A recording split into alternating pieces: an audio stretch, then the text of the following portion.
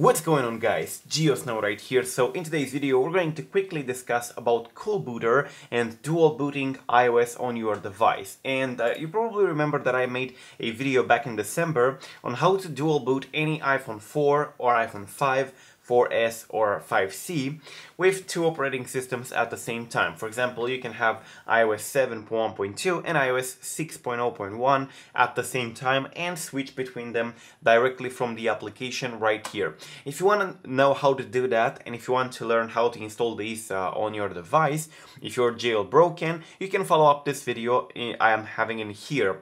The link is going to be in the description down below, but in today's video we're going to discuss about an update. Now, the main caveat of this method of CoolBooter when it came out was the fact that in order to be able to, for example, install iOS 6 on an iOS 7.1.2 device, or for example you're on an iPhone 5 and you have iOS 9 and you downgraded to iOS 6 as well, you needed to first boot into the iOS 9 or the main operating system and then open the application, this is the application, and click boot, and then it will boot to the secondary operating system being the downgraded one. But that took time and sometimes gave errors.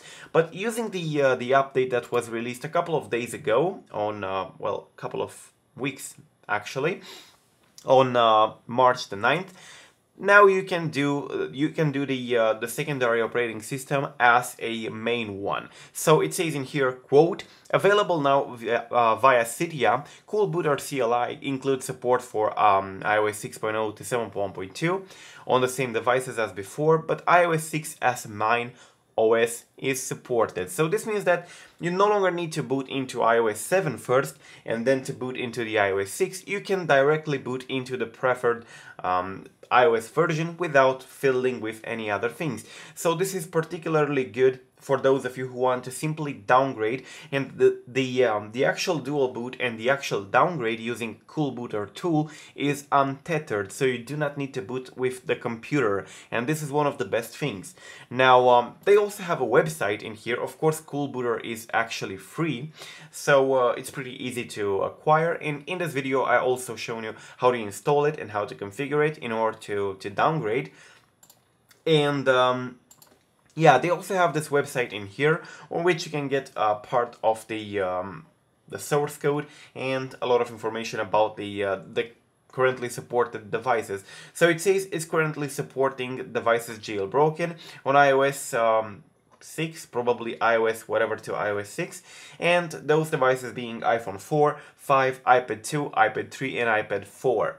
Now, for those of you who are asking about the 64-bit version, for example for iPhone 5s and iPhone 6, this is not going to happen according to the original Twitter account in here, because of course it uses part of the WinOCM's work, being particularly, if you go in here you can see it says that is made possible by WinOCM, Roadsmith and so on, and it's actually impossible to adapt the tools used in CoolBooter to work with 64-bit devices for the moment, and particularly Keyloader application, which is for 32-bit. But I'm going to keep you updated, and you can also follow up this account in here called CoolBooter in order to get updates on the application. So this is actually it, guys. I really hope this update will help you. Again, to recap, you can now use any operating system you want to downgrade to as the main operating system, which is very, very great. If you don't want to be on iOS 7.1.2 on your iPhone 4, you can use iOS 6 untethered, and so on and so forth. So this is it. Till the next time, do not forget, subscribe to stay updated. I'm GeoSnow. Peace out.